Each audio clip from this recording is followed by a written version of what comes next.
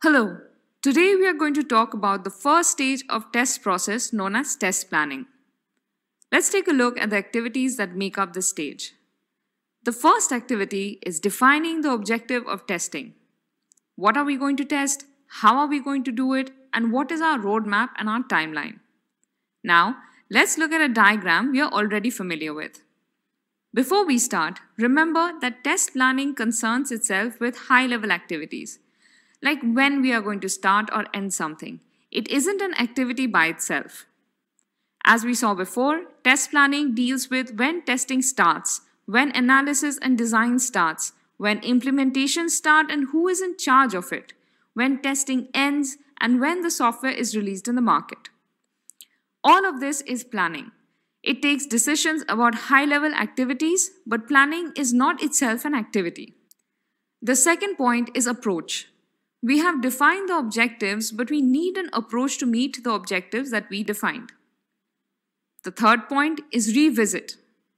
We now have the activity and the approach, but we also have to monitor whether we are going by the plan or not.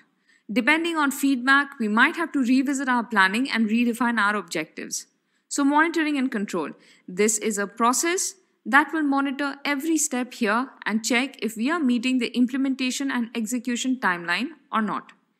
If not, then it will communicate with the planning stage where the plans will be adjusted and the objectives redefined, and the roadmap will be drawn again. Maybe the timing will be changed or the resources could be increased. So, first we define the objective, then we see how we can achieve that objective, and finally, we monitor whether we are achieving that objective or not. Now, the planning stage starts with the initiation of the test process. As soon as the test process starts, so does the planning stage. Then it ends with the closure activity. Once the testing activity closes, so does the planning activity. Between the start and stop, there are several more steps. There is the test strategy, which helps define the path we will follow during testing.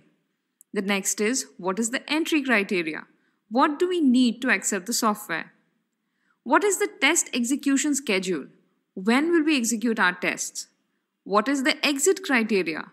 When can we say that the testing is over? And many other such questions will be asked in between these. So, these are the activities between start and stop of test process.